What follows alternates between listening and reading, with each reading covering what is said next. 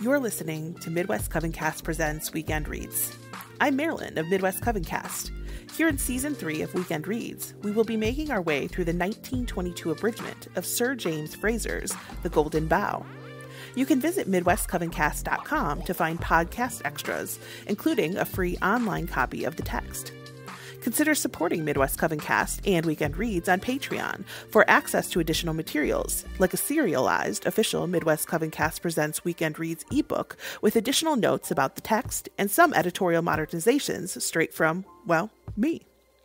Now, Coven, it is time to cozy up with your coffee or tea and enjoy this episode of Weekend Reads. Chapter 24, The Killing of the Divine King. Subsection 1. The Mortality of the Gods. Man has created gods in his own likeness, and being himself mortal, he has naturally supposed his creatures to be in the same sad predicament. Thus, the Greenlanders believed that a wind could kill their most powerful god, and that he would certainly die if he touched a dog. When they heard of the Christian God, they kept asking if he never died, and being informed that he did not, they were much surprised, and said that he must be a very great god indeed. In answer to the enquiries of Colonel Dodge, a North American Indian stated that the world was made by the Great Spirit. Being asked which Great Spirit he meant, the good one or the bad one, "Oh, neither of them," replied he. "The Great Spirit that made the world is dead long ago." He could not possibly have lived as long as this. A tribe in the Philippine Islands told the Spanish conquerors that the grave of the Creator was upon the top of Mount Kabunian. Hatsi Abib, a god or divine hero of the Hottentots, died several times and came to life again. His graves are generally to be met within narrow defiles between mountains. When the Hottentots pass one of them, they throw a stone on it for good luck, sometimes muttering, "Give us plenty of cattle." The grave of Zeus, the great god of Greece, was shown to visitors in Crete as late as about the beginning of our era. The body of Dionysus was buried at Delphi beside the golden statue of Apollo, and his tomb bore the inscription, "Here lies Dionysus, dead, the son of Semele." According to one account, Apollo himself was buried at Delphi, for Pythagoras is said to have carved an inscription on his tomb, setting forth how the god had been killed by the python and buried under the tripod. The great gods of Egypt themselves were not exempt from the common lot. They too grew old and died. But when, at a later time, the discovery of the art of embalming gave a new lease of life to the souls of the dead by preserving their bodies for an indefinite time from corruption, the deities were permitted to share the benefit of an invention which held out to gods as well as to men a reasonable hope of immortality. Every province then had the tomb and mummy of its dead god. The mummy of Osiris was to be seen at Mendes. Thynis boasted the mummy of Anhuri, and Heliopolis rejoiced in the possession of that of Tumu. The high gods of Babylon also, though they appeared to their worshippers only in dreams and visions, were conceived to be human in their bodily shape, human in their passions, and human in their fate, for like men they were born into the world, and like men they loved and fought and died. Subsection 2. Kings killed when their strength fails. If the high gods who dwell remote from the fret and fever of this earthly life are yet believed to die at last, it is not to be expected that a god who lodges in a frail tabernacle of flesh should escape the same fate, though we hear of African kings who have imagined themselves immortal by virtue of their sorceries. Now, primitive peoples, as we have seen, sometimes believe that their safety and even that of the world is bound up with the life of one of these godmen or human incarnations of the divinity. Naturally, therefore, they take the utmost care of his life out of a regard for their own. But no amount of care and precaution will prevent the man-god from growing old and feeble, and at last dying. His worshippers have to lay their account with this sad necessity, and to meet it as best they can. The danger is a formidable one, for if the course of nature is dependent on the man-god's life, what catastrophes may not be expected from the gradual enfeeblement of his powers and their final extinction in death? There is only one way of averting these dangers. The man-god must be killed as soon as he shows symptoms that his powers are beginning to fail, and his soul must be transferred to a vigorous successor before it has been seriously impaired by the threatened decay. The advantages of thus putting the man-god to death instead of allowing him to die of old age and disease are, to the savage, obvious enough. For if the man-god dies what we call a natural death, it means, according to the savage, that his soul has either voluntarily departed from his body and refuses to return, or more commonly, that it has been extracted, or at least detained in its wanderings by a demon or a sorcerer. In any of these cases, the soul of the man-god is lost to his worshippers, and with it their prosperity is gone, and their very existence endangered. Even if they could arrange to catch the soul of the dying god as it left his lips or his nostrils, and so transfer it to a successor, this would not affect their purpose, for, dying of disease, his soul would necessarily leave his body in the last stage of weakness and exhaustion, and so enfeebled it would continue to drag out a languid, inert existence in any body to which it might be transferred. Whereas, by slaying him as worshippers could, in the first place, make sure of catching his soul as it escaped and transferring it to a suitable successor, and in the second place, by putting him to death before his natural force was abated, they would secure that the world should not fall into decay with the decay of the man-god. Every purpose, therefore, was answered, and all dangers averted by thus killing the man-god, and transferring his soul, while yet at its prime, to a vigorous successor. The mystic kings of fire and water in Cambodia are not allowed to die a natural death. Hence, when one of them is seriously ill, and the elders think that he cannot recover, they stab him to death. The people of Congo believed, as we have seen, that if their pontiff, the Shitome, were to die a natural death, the world would perish, and the earth, which he alone sustained by his power and merit, would immediately be annihilated. Accordingly, when he fell ill and seemed likely to die, the man who was destined to be his successor entered the pontiff's house with a rope or a club and strangled or clubbed him to death. The Ethiopian kings of Meroe were worshipped as gods, but whenever the priests chose, they sent a messenger to the king, ordering him to die, and alleging an oracle of the gods as their authority for the command. This command the kings always obeyed down to the reign of Ergamenes, a contemporary of Ptolemy II, king of Egypt, having received a Greek education which emancipated him from the superstitions of his countrymen. Ergamenes ventured to disregard the command of the priests, and entering the Golden Temple with a body of soldiers, put the priests to the sword. Customs of the same sort appear to have prevailed in this part of Africa down to modern times. In some tribes of Fazogl, the king had to administer justice daily under a certain tree. If from sickness or any other cause he was unable to discharge his duty for 3 whole days, he was hanged on the tree in a noose, which contained 2 razors so arranged that when the noose was drawn tight by the weight of the king's body, they cut his throat. A custom of putting their divine kings to death at the first symptoms of infirmity or old age prevailed until lately, if indeed it is even now extinct and not merely dormant, among the Shilluk of the White Nile, and in recent years it has been carefully investigated by Dr. C. G. Seligman. The reverence which the Shilluk pay to their king appears to arise chiefly from the conviction that he is a reincarnation of the spirit of Nyakang, the semi-divine hero who founded the dynasty and settled the tribe in their present territory. It is a fundamental article of the Shilluk Creed that the spirit of the divine or semi-divine Nyakang is incarnate in the reigning king, who is accordingly himself invested to some extent with the character of a divinity. But while the Shilluk hold their kings in high, indeed religious reverence, and take every precaution against their accidental death, nevertheless they cherish the conviction that the king must not be allowed to become ill or senile, lest with his diminishing vigor the cattle should sicken and fail to bear their increase, the crops should rot in the fields, and man, stricken with disease, should die in ever-increasing numbers. To prevent these calamities, it used to be the regular custom with the Shilluk to put the king to death whenever he showed signs of ill health or failing strength. One of the fatal symptoms of decay was taken to be an incapacity to satisfy the sexual passions of his wives, of whom he has very many, distributed in large number of houses at Fashoda. When this ominous weakness manifested itself, The wives reported it to the chiefs, who are popularly said to have intimated to the king his doom by spreading a white cloth over his face and knees as he lay slumbering in the heat of the sultry afternoon. Execution soon followed the sentence of death. A hut was specially built for the occasion. The king was led into it and lay down with his head resting on the lap of a nubile virgin. The door of the hut was then walled up, and the couple were left without food, water, or fire to die of hunger and suffocation. This was the old custom, but it was abolished some 5 generations ago on account of the excessive sufferings of one of the kings who perished in this way.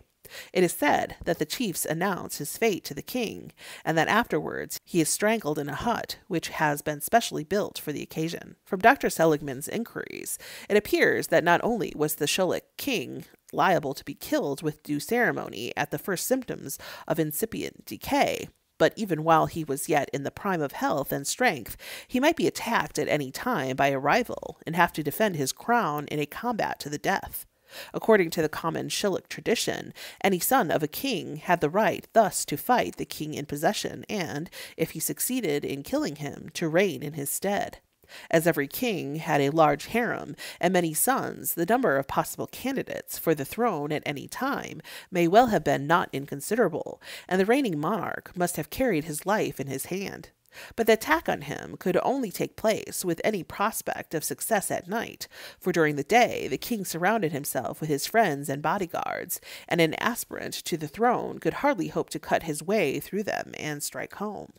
It was otherwise at night, for then the guards were dismissed, and the king was alone in his enclosure, with his favorite wives, and there was no man near to defend him except a few herdsmen, whose huts stood a little way off. The hours of darkness were therefore the season of peril for the king. It is said that he used to pass them in constant watchfulness, prowling round his huts, fully armed, peering into the black-set shadows, or himself standing silent and alert, like a sentinel on duty in some dark corner. When at last his rival appeared, the fight would take place in grim silence, broken only by the clash of spears and shields, for it was a point of honor with the king not to call the herdsmen to his assistance. Like Naya Kang himself, their founder, each of the Shilluk kings after death is worshipped at a shrine, which is erected over his grave, and the grave of a king is always in the village where he was born. The tomb shrine of a king resembles the shrine of Naya Kang, consisting of a few huts enclosed by a fence. One of the huts is built over the king's grave. The others are occupied by the guardians of the shrine. Indeed, the shrines of Naya Kang and the shrines of the kings are scarcely to be distinguished from each other, and the religious rituals observed at all of them are identical in form, and vary only in matters of detail, the variations being due apparently to the far greater sanctity attributed to the shrines of Naya Kang. The grave shrines of the kings are tended by certain old men or women who correspond to the guardians of the shrines of Naya Kang. They are usually widows or old men servants of the deceased king, and when they die, they are succeeded in their office by their descendants. Moreover, cattle are dedicated to the grave shrines of the kings, and sacrifices are offered at them, just as at the shrines of Naya Kang. In general, the principal element in the religion of the Shilluk would seem to be the worship which they pay to their sacred or divine kings, whether dead or alive. These are believed to be animated by a single divine spirit, which has been transmitted from the semi-mythical, but probably in substance historical, founder of the dynasty through all his successors to the present day. Hence, regarding their kings as incarnate divinities, on whom the welfare of men, of cattle, and of corn implicitly depends, the Shilluk naturally pay them the greatest respect, and take every care of them. And however strange it may seem to us, their custom of putting the divine king to death as soon as he shows signs of ill health or failing strength springs directly from their profound veneration for him, and from their anxiety to preserve him, or rather, the divine spirit by which he is animated, in the most perfect state of efficiency. Nay, we must go further and say that their practice of regicide is the best proof they can give of the high regard in which they hold their kings. For they believe, as we have seen, that the king's life or spirit is so sympathetically bound up with the prosperity of the whole country that if he fell ill or grew senile, the cattle would sicken and cease to multiply, the crops would rot in the fields, and men would perish of widespread disease. Hence, in their opinion, the only way of averting these calamities is to put the king to death while he is still hale and hearty, in order that the divine spirit which he has inherited from his predecessors may be transmitted in turn by him to his successor, while it is still in full vigor, and has not yet been impaired by the weakness of disease and old age. In this connection, the particular symptom, which is commonly said to seal the king's death warrant, is highly significant. When he can no longer satisfy the passions of his numerous wives, in other words, when he has ceased, whether partially or wholly, to be able to reproduce his kind, it is time for him to die, and to make room for a more vigorous successor. Taken along with the other reasons which are alleged for putting the king to death, this one suggests the fertility of men, of cattle, and of the crops is believed to depend sympathetically on the generative power of the king, so that the complete failure of that power in him would involve a corresponding failure in men, animals, and plants, and would thereby entail at no distant date the entire extinction of all life, whether human, animal, or vegetable. No wonder that with such a danger before their eyes, the Shilluk should be most careful not to let the king die what we should call a natural death of sickness or old age. It is characteristic of their attitude towards the death of the kings that they refrain from speaking of it as death. They do not say that a king has died, but simply that he has gone away, like his divine ancestors, Nyakang and Dag, the two first kings of the dynasty, both of whom are reported not to have died, but to have disappeared. The similar legends of the mysterious disappearance of early kings in other lands, for example, at Rome and in Uganda, may well point to a similar custom of putting them to death for the purpose of preserving their life. On the whole, the theory and practice of the divine kings of the Shilluk correspond very nearly to the theory and practice of the priests of Nemi, the kings of the wood, if my view of the latter is correct. In both, we see a series of divine kings on whose life the fertility of men, of cattle, and of vegetation is believed to depend, and who are put to death, whether in single combat or otherwise, in order that their divine spirit may be transmitted to their successor in full vigor, uncontaminated by the weakness and decay of sickness or old age, because any such denigration on the part of the king would, in the opinion of his worshippers, entail a corresponding denigration on man-king, on cattle, and on the crops. Some points in this explanation of the custom of putting divine kings to death, particularly the method of transmitting their divine souls to their successors, will be dealt with more fully in the sequel. Meantime, we pass to other examples of the general practice. The Dinka are a congress of independent tribes in the valley of the White Nile.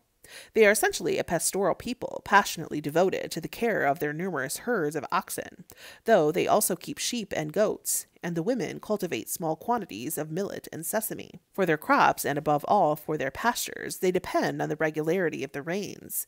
In seasons of prolonged drought, they are said to be reduced to great extremities. Hence, the rainmaker is a very important personage among them to this day. Indeed, the men in authority, whom travelers dub chiefs or sheiks, are in fact the actual or potential rainmakers of the tribe or community. Each of them is believed to be animated by the spirit of a great rainmaker, which has come down to him through a succession of rainmakers, and in virtue of this inspiration, a successful rainmaker enjoys very great power and is consulted on all important matters. Yet in spite, or rather in virtue, of the high honor in which he is held, no Dinka rainmaker is allowed to die a natural death of sickness or old age, for the Dinka believe that if such an untoward event were to happen, the tribe would suffer from disease and famine, and the herds would not yield their increase. So, when a rainmaker feels that he is growing old and infirm, he tells his children that he wishes to die. Among the Agar Dinka, a large grave is dug, and the rainmaker lies down in it. Surrounded by his friends and relatives, from time to time, he speaks to the people, recalling the past history of the tribe, reminding them how he has ruled and advised them, and instructing them how they are to act in the future. Then, when he has concluded his admonition, he bids them cover him up. So the earth is thrown down on him as he lies in the grave, and he soon dies of suffocation. Such, with minor variations, appears to be the regular end of the honorable career of a rainmaker in the Dinka tribes. The Korodair Dinka told Dr. Seligman that when they have dug the grave for their rainmaker, they strangle him in his house. The father and paternal uncle of one of Dr. Seligman's informants had both been rainmakers, and both had been killed in the most regular and orthodox fashion. Even if a rainmaker is quite young, he will be put to death should he seem likely to perish of disease. Further, every precaution is taken to prevent a rainmaker from dying an accidental death, for such an end, though not nearly so serious a matter as death from illness or old age, would be sure to entail sickness on the tribe. As soon as a rainmaker is killed, his valuable spirit is supposed to pass to a suitable successor, whether a son or other near-blood relation. In the Central Africa kingdom of Bunyoro, down to recent years, custom required that as soon as the king fell seriously ill or began to break up from age, he should die by his own hand. For, according to an old prophecy, the throne would pass away from the dynasty if ever the king were to die a natural death. He killed himself by draining a poisoned cup. If he faltered or were too ill to ask for the cup, it was his wife's duty to administer the poison. When the king of Kabanga on the upper Congo seems near his end, the sorcerers put a rope round his neck, which they draw gradually tighter till he dies. If the king of Ginjiro happens to be wounded in war, he is put to death by his comrades, or if they fail to kill him, by his kinsfolk. However hard he may beg for mercy. They say they do it that he may not die by the hands of his enemies. The Jukos are a heathen tribe of the Benue River, a great tributary of the Niger. In their country, the town of Gatri is ruled by a king who is elected by the big men of the town as follows. When, in the opinion of the big men, the king has reigned long enough, they give out that the king is sick, a formula understood by all to mean that they are going to kill him, though the intention is never put more plainly. They then decide who is to be the next king. How long he is to reign is settled by the influential men at a meeting. The question is put and answered by each man, throwing on the ground a little piece of stick for each year he thinks the new king should rule. The king is then told, and a great feast prepared, at which the king gets drunk on guinea corn beer. After that he is speared, and the man who was chosen becomes king. Thus each Jugo king knows that he cannot have very many more years to live, and that he is certain of his predecessor's fate. This, however, does not seem to frighten candidates. The same custom of king-killing is said to prevail at Kwande and Bukare, as well as at Gatri. In 3 Hausa kingdoms of Gobir, Katsina, and Dora in northern Nigeria, as soon as a king showed signs of failing health or growing infirmity, an official who bore the title of Killer of the Elephant appeared and throttled him. The Matiamvo, a great king or emperor in the interior of Angola, one of the inferior kings of the country, by name Chala, gave to a Portuguese expedition the following account of the manner in which the Matiamvo comes by his end. It has been customary, he said, for our Matiamvos to die either in war or by violent death, and the present Matiamvo must meet this last fate as, in consequence of his great exactions, he has lived long enough. When we come to this understanding and decide that he should be killed, we invite him to make war with our enemies, on which occasion we all accompany him and his family to the war. When we lose some of our people, if he escapes unhurt, we return to the war again and fight for 3 or 4 days. We then suddenly abandon him and his family to their fate, leaving him in the enemy's hands. Seeing himself thus deserted, he causes his throne to be erected, and sitting down, calls his family around him. He then orders his mother to approach. She kneels at his feet. He first cuts off her head, then decapitates his sons in succession, next his wives and relatives, and last of all, his most beloved wife, called Anakulo. This slaughter being accomplished, the Matiamvo, dressed in all his pomp, awaits his own death, which immediately follows, by an officer sent by the powerful neighboring chiefs, Kanakwina and Kanika. This officer first cuts off his legs and arms at the joints, and lastly he cuts off his head, after which the head of the officer is struck off. All the potentates retire from the encampment in order not to witness his death. It is my duty to remain and witness his death, and to mark the place where the head and arms have been deposited by the 2 great chiefs, the enemies of the Matiamvo. They also take possession of all the property belonging to the deceased monarch and his family, which they convey to their own residence. I then provide for the funeral of the mutilated remains of the late Matiamvo, after which I retire to his capital and proclaim the new government. I then returned to where the head, legs, and arms had been deposited, and for 40 slaves I ransomed them, together with the merchandise and other property belonging to the deceased, which I give up to the new Matiamvo, who has been proclaimed. This is what has happened to many Matiamvos, and what must happen to the present one. It appears to have been a Zulu custom to put the king to death as soon as he began to have wrinkles or gray hairs. At least this seems implied in the following passage written by one who resided for some time at the court of the notorious Zulu tyrant Shaka in the early part of the 19th century. The extraordinary violence of the king's rage with me was mainly occasioned by that absurd nostrum, the hair oil, with the notion of which Mr. Farewell had impressed him as being a specific for removing all indications of age. From the first moment of his having heard that such a preparation was attainable, he evinced a solicitude to procure it, and on every occasion never forgot to remind us of his anxiety respecting it. More especially on our departure on the mission, his injunctions were particularly directed to this object.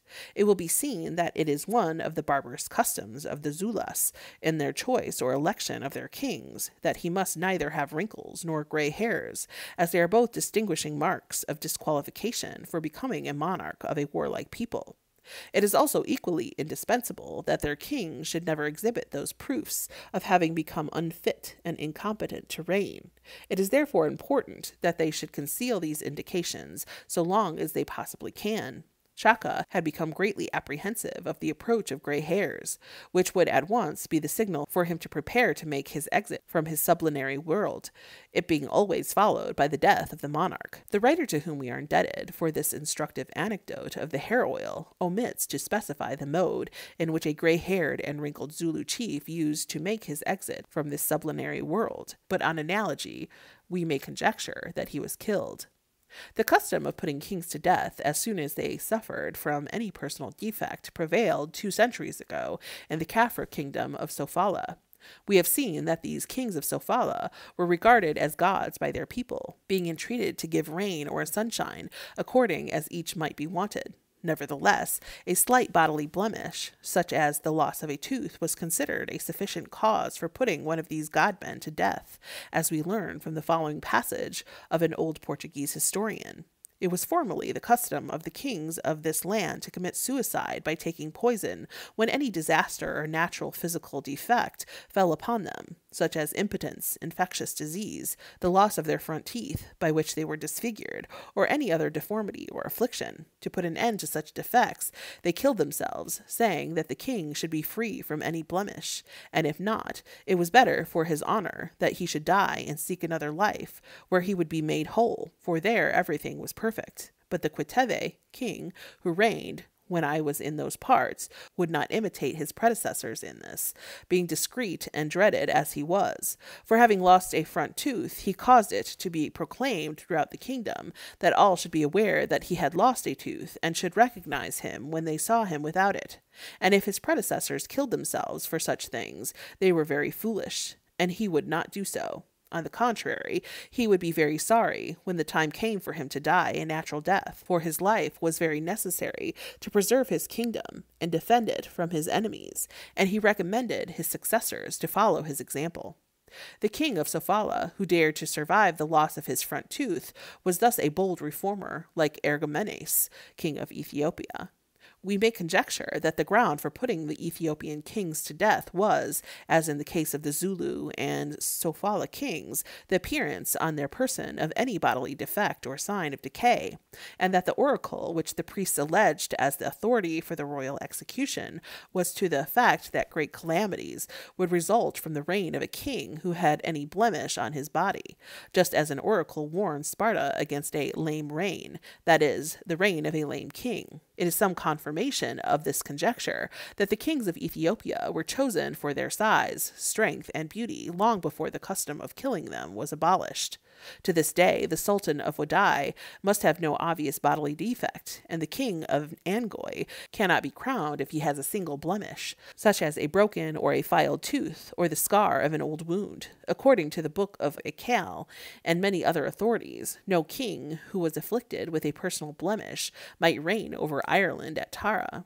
Hence, when the great King Cormac Mac Art lost one eye by an accident, he at once abdicated. Many days' journey to the northeast of Abomey, the old capital of Dahomey, lies the king of Ayo. The Ayos are governed by a king no less absolute than the king of Dahomey, yet subject to a regulation of state at once humiliating and extraordinary. When the people have conceived an opinion of his ill government, which is sometimes insidiously infused into them by the artifice of his discontented ministers, they send a deputation to him with a present of parrots' eggs, as a mark of its authenticity, to represent to him that the burden of government must have so far fatigued him that they consider it full time for him to repose from his cares and indulge himself with a little sleep. He thanks his subjects for their attention to his ease, retires to his own apartment as if to sleep, and there gives directions to his women to strangle him. This is immediately executed, and his son quietly ascends the throne upon the usual terms of holding the reins of government, no longer than whilst he merits the approbation of the people. About the year 1774, a king of Ayo, whom his ministers attempted to remove in the customary manner, positively refused to accept the proffered parrots' eggs at their hands, telling them that he had no mind to take a nap, but on the contrary was resolved to watch for the benefit of his subjects. The ministers, surprised and indignant at his recalcitrancy, raised a rebellion, but were defeated with great slaughter, and thus, by his spirited conduct, the king freed himself from the tyranny of his counselors, and established a new precedent for the guidance of his successors. However, the old custom seems to have revived and persisted until late in the 19th century, for a Catholic missionary, writing in 1884, speaks of the practice as if it were still in vogue. Another missionary, writing in 1881, thus describes the usage of the Egbus and the Yorubas of West Africa. Among the customs of the country, one of the most curious is unquestionably that of judging and punishing the king. Should he have earned the hatred of his people by exceeding his rights, one of his counselors, on whom the heavy duty is laid, requires of the prince that he shall go to sleep, which means simply take poison and die. If his courage fails him at the supreme moment, a friend renders him this last service, and quietly, without betraying the secret, they prepare the people for the news of the king's death. In Yoruba, the thing is managed a little differently. When a son is born to the king of Oyo, they make a model of the infant's right foot in clay and keep it in the house of the elders, Agbone. If the king fails to observe the customs of the country, a messenger, without speaking a word, shows him his child's foot. The king knows what that means. He takes poison and goes to sleep. The old Prussians acknowledged as their supreme lord a ruler who governed them in the name of the gods, and was known as God's Mouth. When he felt himself weak and ill, if he wished to leave a good name behind him, he had a great heap made of thorn bushes and straw, on which he mounted and delivered a long sermon to the people, exhorting them to serve the gods, and promising to go to the gods and speak for the people. Then he took some of the perpetual fire which burned in front of the holy oak tree, and lighting the pile with it, burned himself to death. Subsection 3. Kings killed at the end of a fixed term. In the cases hitherto described, the divine king or priest is suffered by his people to retain office until some outward defect, some visible symptom of failing health or advancing age, warns them that he is no longer equal to the discharge of his divine duties. But not until such symptoms have made their appearance is he put to death. Some peoples, however, appear to have thought it unsafe to wait for even the slightest symptom of decay, and have preferred to kill the king while he was still in full vigor of life.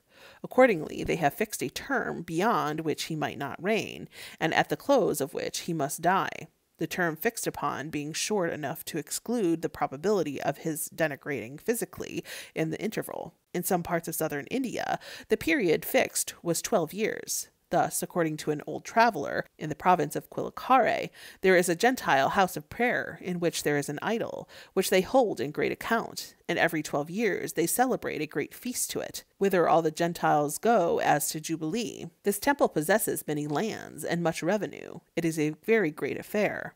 This province has a king over it, who has not more than 12 years to reign from Jubilee to Jubilee. His manner of living is in this wise. That is to say, when the 12 years are completed, on the day of this feast, there assemble together innumerable people, and much money is spent in giving food to Brahmins. The king has a wooden scaffolding made, spread over with silken hangings, and on that day he goes to bathe at a tank with great ceremonies and sound of music. After that, he comes to the idol and prays to it, and mounts on the scaffolding, and there, before all the people, he takes some very sharp knives, and begins to cut off his nose, and then his ears, and his lips, and all his members, and as much flesh of himself as he can, and he throws it away very hurriedly, until so much of his blood is spilled that he begins to faint. And then he cuts his throat himself, and he performs this sacrifice to the idol, and whoever desires to reign another 12 years, and undertake this martyrdom for love of the idol, has to be present looking on at this, and from that place they raise him up as king. The king of Calicut, on the Malabar coast, bears the title of Samarin, or Samari. He pretends to be of a higher rank than the Brahmins, and to be inferior only to the invisible gods, a pretension that was acknowledged by his subjects, but which is held as absurd and abominable by the Brahmins, by whom he is only treated as a Sudra. Formerly, the Samorin had to cut his throat in public at the end of a 12 years' reign. But towards the end of the 17th century, the rule had been modified as follows. Many strange customs were observed in this country in former times, and some very odd ones are still continued. It was an ancient custom for the Samorin to reign but 12 years, and no longer. If he died before his term was expired, it saved him a troublesome ceremony of cutting his own throat on a public scaffold erected for the purpose. He first made a feast for all his nobility and gentry, who are very numerous. After the feast, he saluted his guests, and went on the scaffold, and very decently cut his own throat in the view of the assembly, and his body was, a little while after, burned with great pomp and ceremony, and the grandees elected a new Samorin. Whether that custom was a religious or a civil ceremony, I know not, but it is now laid aside. And a new custom is followed by the modern Samorins, that Jubilee is proclaimed throughout his dominions at the end of 12 years, and a tent is pitched for him in a spacious plain, and a great feast is celebrated for 10 or 12 days, with mirth and jollity, guns firing night and day, so at the end of the feast, any 4 of the guests that have a mind to gain a crown by a desperate action, in fighting their way through 30 or 40,000 of his guards, and kill the Samorin in his tent, he that kills him succeeds him in his empire. In anno 1695, one of those jubilees happened, and the tent pitched near Penene, a seaport of his, about 15 leagues to the southward of Calicut. There were but 3 men that would venture on that desperate action, who fell in with sword and target among the guard, and after they had killed and wounded many, were themselves killed. One of the desperadoes had a nephew of 15 or 16 years of age that kept close by his uncle in the attack on the guards, and when he saw him fall, the youth got through the guards into the tent and made a stroke at his majesty's head, and had certainly dispatched him if a large brass lamp which was burning over his head had not barred the blow. But before he could make another, he was killed by the guards, and, I believe, the same Samorin reigns yet. I chanced to come that time along the coast, and heard the guns for 2 or 3 days and nights successively. The English traveller, whose account I have quoted, did not himself witness the festival he describes, though he heard the sound of the firing in the distance. Fortunately, exact records of these festivals, and of the number of men who perished at them, have been preserved in the archives of the royal family in Calcutta. In the latter part of the 19th century, they were examined by Mr. W. Logan, with the personal assistance of the reigning king, and from his work it is possible to gain an accurate conception, both of the tragedy and of the scene where it was periodically enacted, down to 1743, when the ceremony took place for the last time. The festival at which the king of Calcutta staked his crown and his life on the issue of battle was known as the Great Sacrifice. It fell every 12th year, when the planet Jupiter was in retrograde motion in the sign of the Crab, and it lasted 28 days, culminating at the time of the 8th lunar asterism in the month of Makaram. As the date of the festival was determined by the position of Jupiter in the sky, and the interval between two festivals was 12 years, which is roughly Jupiter's period of revolution round the sun, we may conjecture that the splendid planet was supposed to be, in a special sense, the king's star, and to rule his destiny, the period of its revolution in heaven corresponding to the period of his reign on earth. However that may be, the ceremony was observed with great pomp at the Tirunuvaye temple, on the north bank of the Ponani River. The spot is close to the present railway lines. As the train rushes by, you can just catch a glimpse of the temple, almost hidden behind a clump of trees on the riverbank.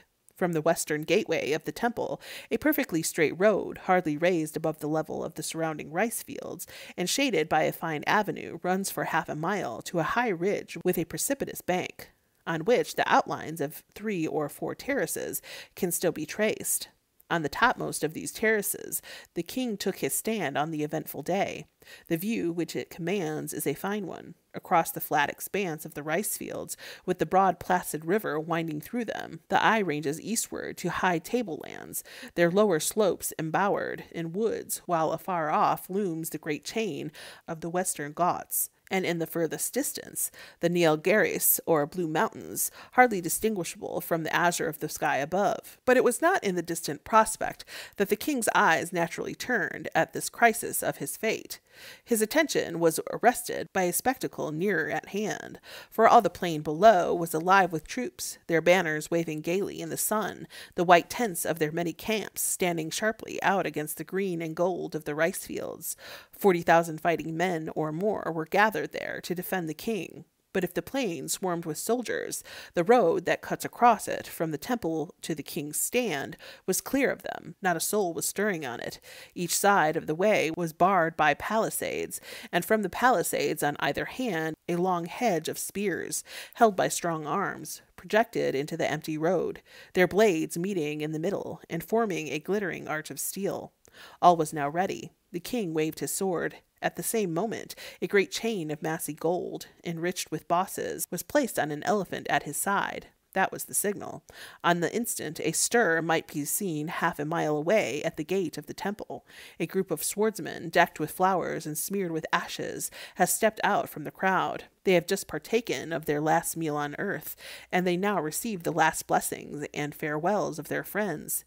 A moment more, and they are coming down the lane of spears, hewing and stabbing right and left at the spearmen, winding and turning and writhing among the blades as if they had no bones in their bodies. It is all in vain. One after the other they fall, some nearer the king, some farther off, content to die, not for the shadow of a crown, but for the mere sake of approving their dauntless valor and swordsmanship to the world. On the last days of the festival, the same magnificent display of gallantry, the same useless sacrifice of life was repeated again and again. Yet perhaps no sacrifice is wholly useless, which proves that there are men who prefer honor to life. It is a singular custom in Bengal, says an old native historian of India, that there is little of hereditary descent in succession to the sovereignty. Whoever kills the king and succeeds in placing himself on that throne is immediately acknowledged as king. All the emirs, wazirs, soldiers, and peasants instantly obey and submit to him, and consider him as being as much their sovereign as they did their former prince, and obey his orders implicitly.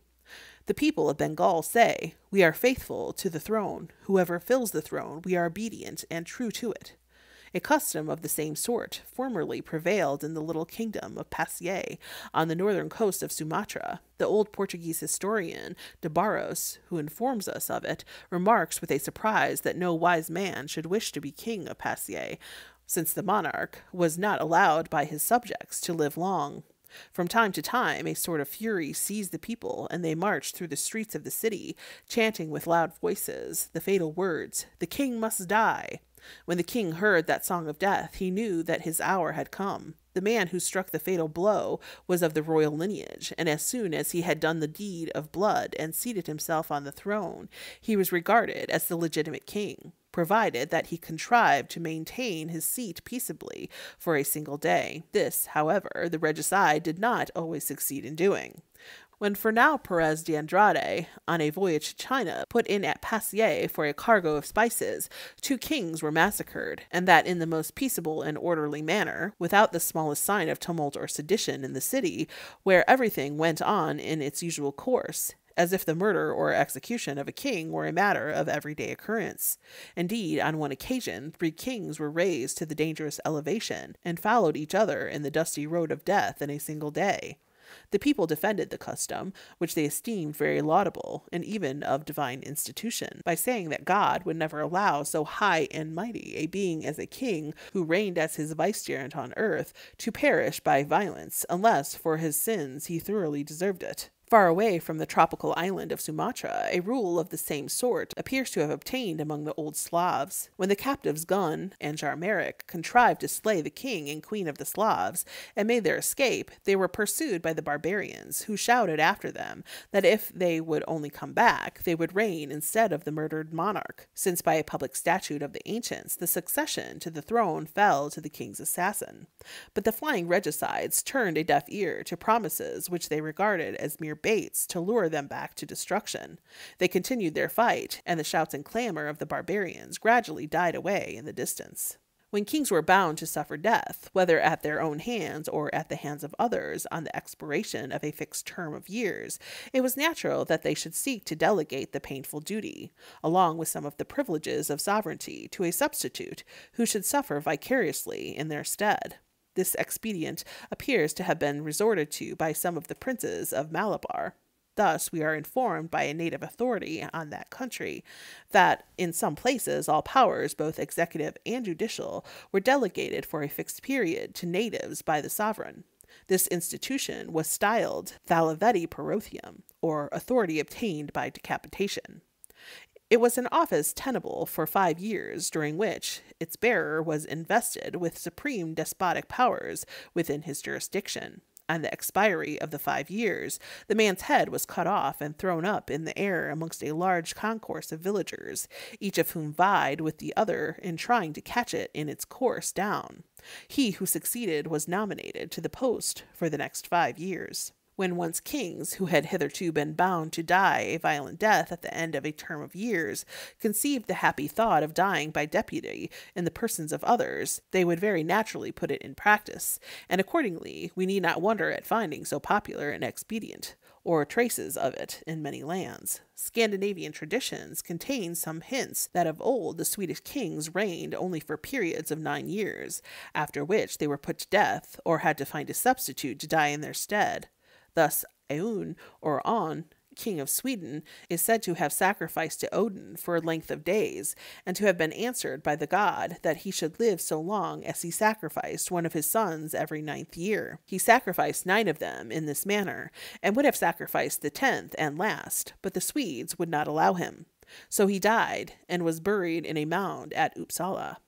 Another indication of a similar tenure of the crown occurs in a curious legend of the disposition and banishment of Odin. Offended at his misdeeds, the other gods outlawed him and exiled him, but set up in his place a substitute, Aller by name, a cunning wizard, to whom they accorded the symbols both of royalty and of godhead. The deputy bore the name of Odin, and reigned for nearly 10 years, when he was driven from the throne. While the real Odin came to his own again, his discomfited rival retired to Sweden, and was afterwards slain in an attempt to repair his shattered fortunes.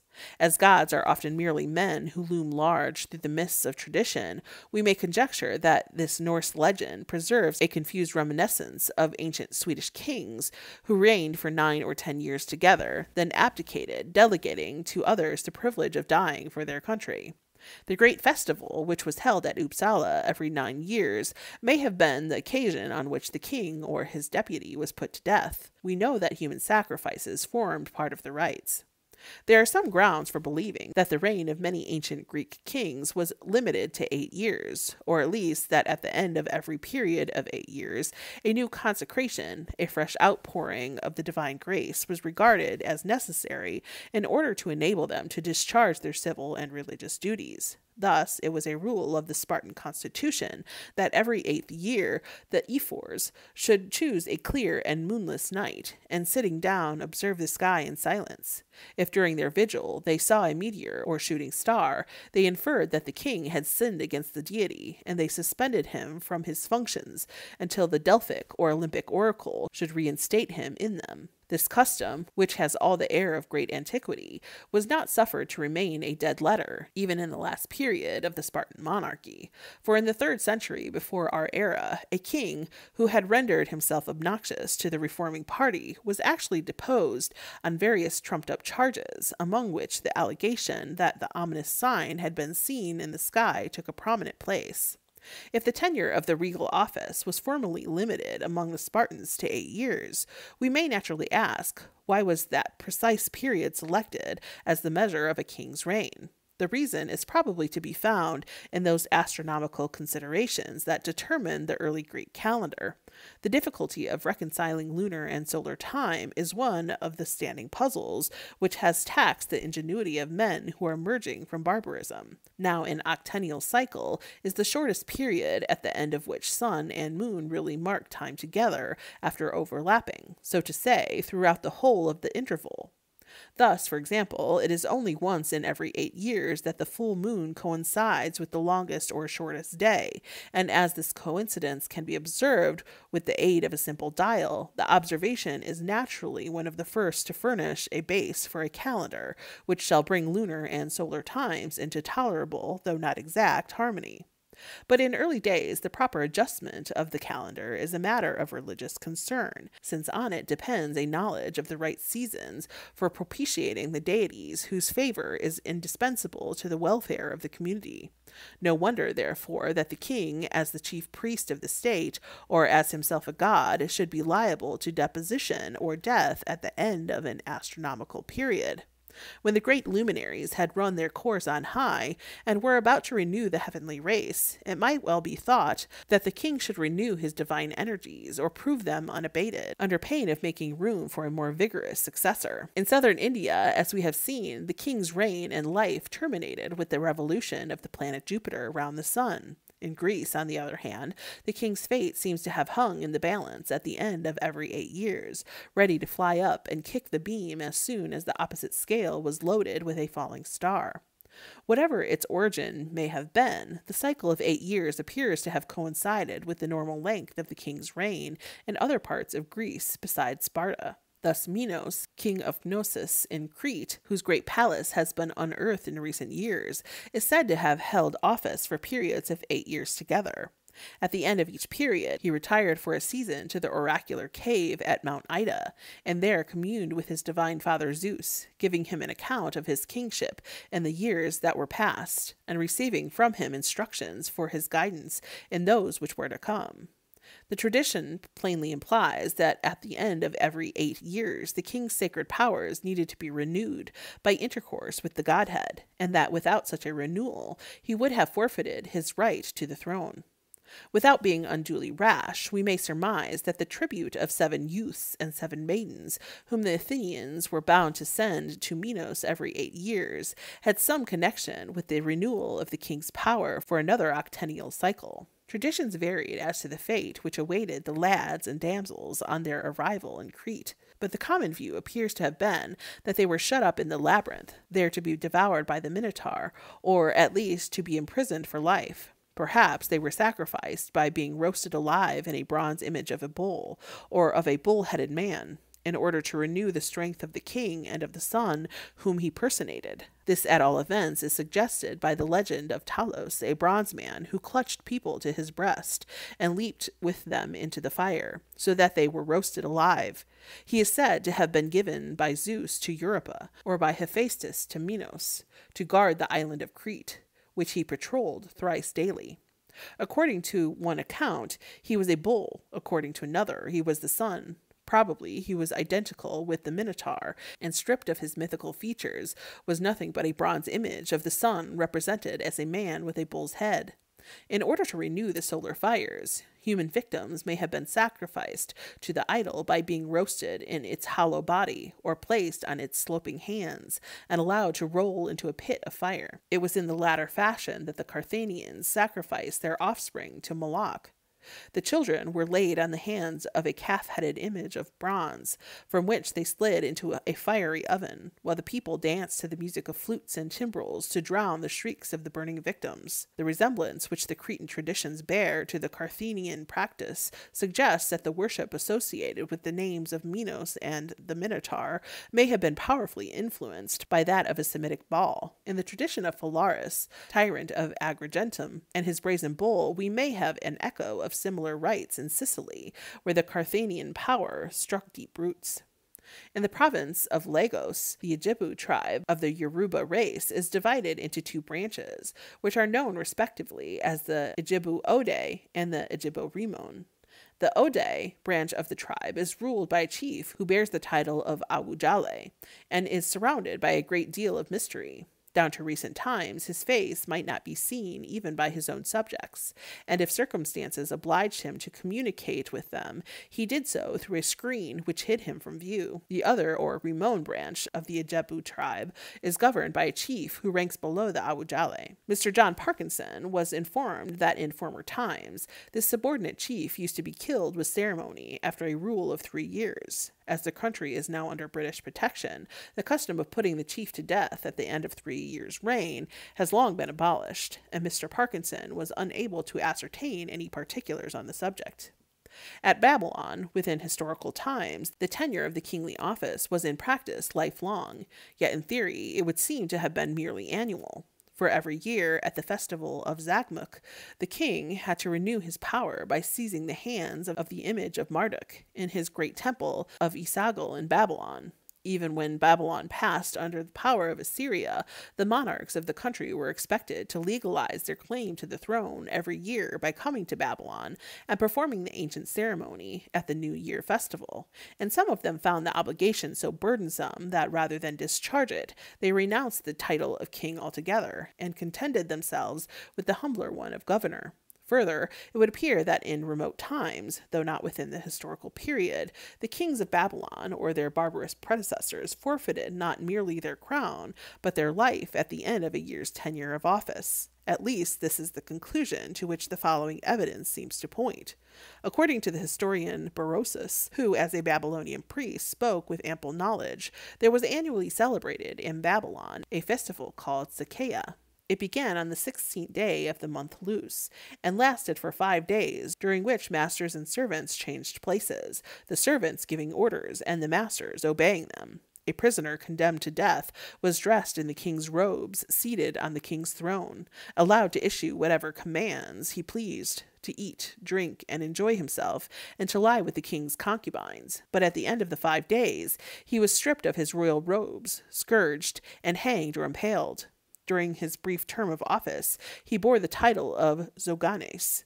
This custom might perhaps have been explained as merely a grim jest perpetrated in a season of jollity at the expense of an unhappy criminal. But one circumstance, the leave given to the mock king to enjoy the king's concubines, is decisive against this interpretation. Considering the jealous seclusion of an oriental despot's harem, we may be quite certain that permission to invade it would never have been granted by the despot, least of all to a condemned criminal, except for the very gravest cause. This cause could hardly be other than the condemned man was about to die in the king's stead, and that to make the substitution perfect, it was necessary he should enjoy the full rights of royalty during his brief reign.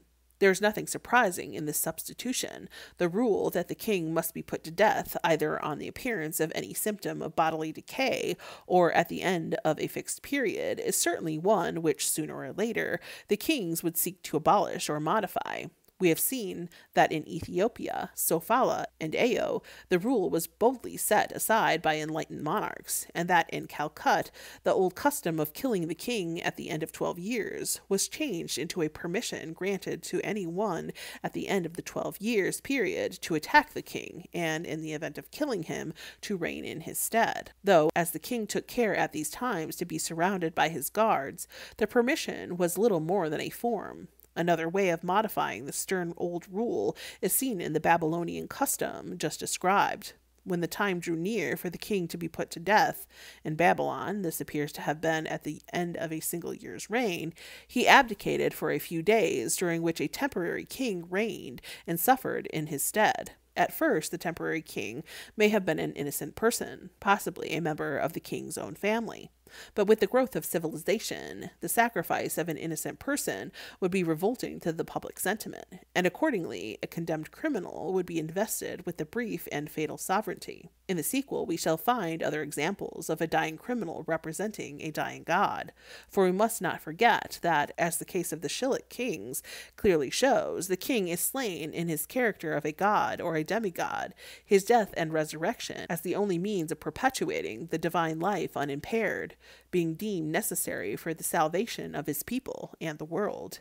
A vestige of a practice of putting the king to death at the end of a year's reign appears to have survived in the festival called Makayati, which used to be celebrated in Hawaii during the last month of the year. About 100 years ago, a Russian voyager described the custom as follows. The taboo Makayati is not unlike to our festival of Christmas. It continues a whole month, during which the people amuse themselves with dances, plays, and sham fights of every kind.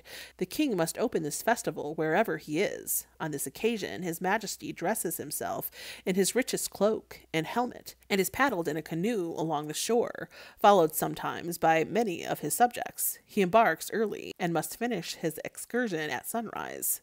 The strongest and most expert of the warriors is chosen to receive him on his landing. This warrior watches the canoe along the beach, and as soon as the king lands and has thrown off his cloak, he darts his spear at him from a distance of about 30 paces, and the king must either catch the spear in his hand or suffer from it.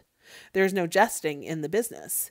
Having caught it, he carries it under his arm, with the sharp end downward, into the temple or hivu. On his entrance, the assembled multitude begin their sham fights, and immediately the air is obscured by clouds of spears, made for the occasion with blunted ends. Hamameya, the king, has been frequently advised to abolish this ridiculous ceremony, in which he risks his life every year, but to no effect. His answer always is that he is able to catch a spear as anyone on the island is to throw it at him. During the Makayati, all punishments are remitted throughout the country, and no person can leave the place in which he commences these holidays, let the affair be ever so important. That a king should regularly have been put to death at the close of a year's reign will hardly appear improbable when we learn that to this day there is still a kingdom in which the reign and the life of the sovereign are limited to a single day. In Goyo, a province of the ancient kingdom of Congo, the rule obtains that the chief who assumes the cap of sovereignty is always killed on the night after his coronation. The right of succession lies with the chief of the Musorongo, but we need not wonder that he does not exercise it, and that the throne stands vacant. No one likes to lose his life for a few hours' glory on the Ngoyo throne. Thank you for listening to this week's episode of Midwest Covencast Presents Weekend Reads. We will be back in 2 weeks with our next installment. In the meantime, you can catch up with our other pod, Midwest Covencast. Consider supporting Midwest Covencast and Weekend Reads on our Patreon to gain access to additional content and exclusive Coven merch. You can even join our Coven by following us on social media at Midwest Covencast on TikTok, Facebook, and Instagram, and at Midwest Coven on Twitter. You can also keep up with us on our website, MidwestCovencast.com. Until next time, Coven, blessed be.